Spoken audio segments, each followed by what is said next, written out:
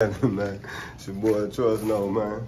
Just, you know what I'm saying, I'm about to get started on what I'm supposed to be doing, but I wanted to talk to y'all about something, man.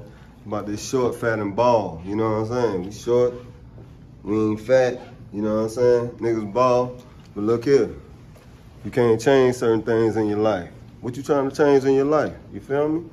You want to change the way you look? You want to change the way you feel about different things, different situations in your life and what's going on?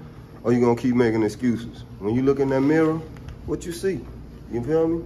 You looking at yourself in the mirror to say, hey, I'm tired of going through the same things I've been going through. I'm tired of doing the same thing day in and day out. I'm ready to change things about myself. What changes are you prepared to make? You feel me? You can't change your genetics, but what you can change, you can change your weight. You can get in that gym. You can start day by day. You can start reading books.